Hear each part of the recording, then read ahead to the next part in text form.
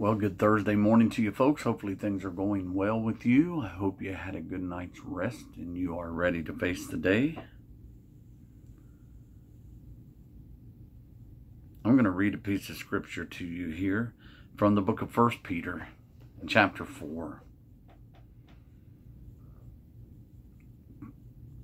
Verse 12 says, "Beloved, think it not strange concerning the fiery trial which is to try you, as though some strange thing happened unto you. But rejoice inasmuch as ye are partakers of Christ's sufferings, that when his glory shall be revealed, ye shall be glad also with exceeding joy. If ye be reproached for the name of Christ, happy are ye, for the Spirit of glory and of God resteth upon you. On their part he is evil spoken of, on your part he is glorified. Think it not strange concerning the fiery trial which is to try you, as though some strange thing happened unto you." Well, I don't know about you, but maybe you felt at times, what have I done to deserve this, or did I bring this on myself, or I wonder why this is happening to me. All those things will pop into someone's mind here and there. Maybe that's happened to you before. But the trials and the troubles that come, we look at those in different ways. We use different analogies.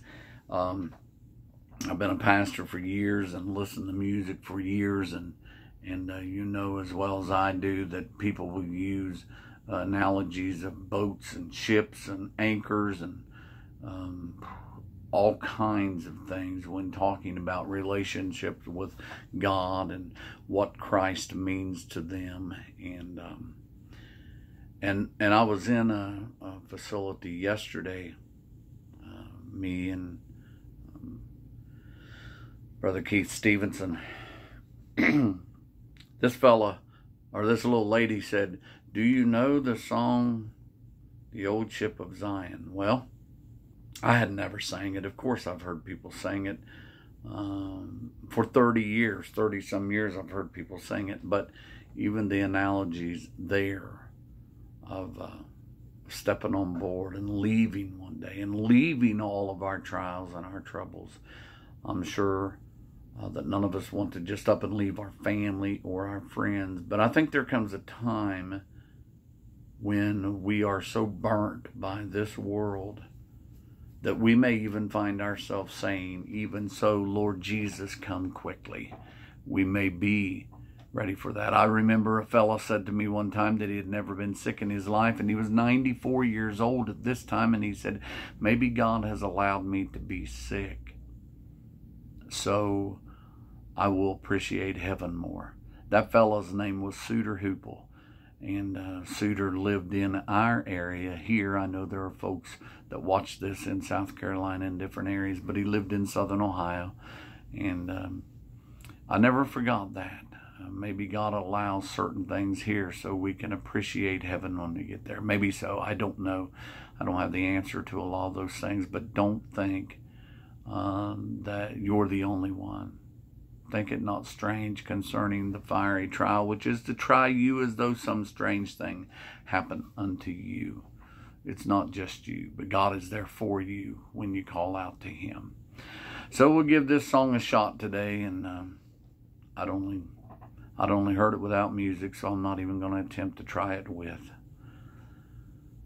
I was standing on the banks of the river, looking out over life's troubled sea, when I saw that old ship that was sailing.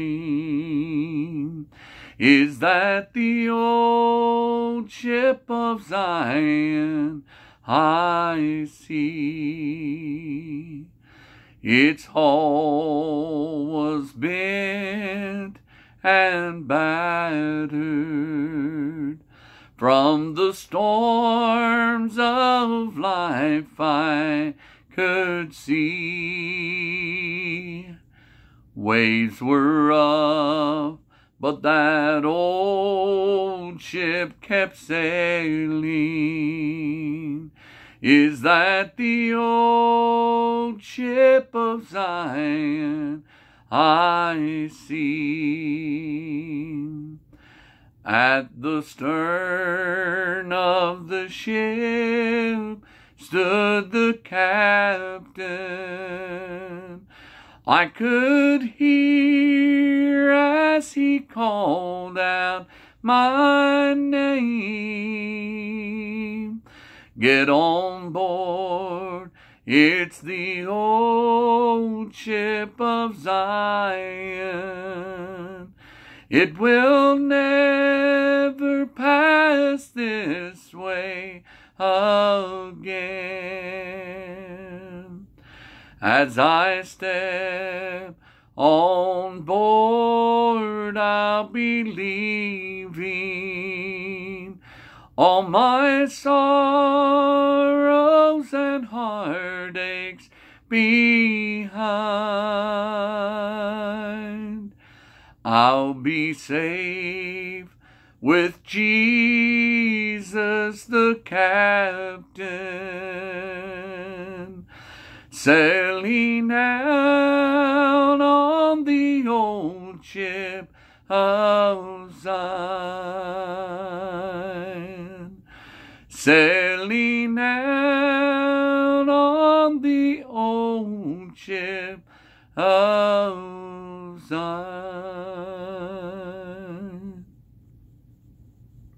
Lord, I thank you for the day you've blessed us with, God. I pray that you will help us to make the most of it. Whatever we faced yesterday is behind us. Whatever we face tomorrow is not here. God, I pray that you'll give us strength to face today. We love you and we thank you in Jesus' name. Amen. God bless you, folks. See you Friday.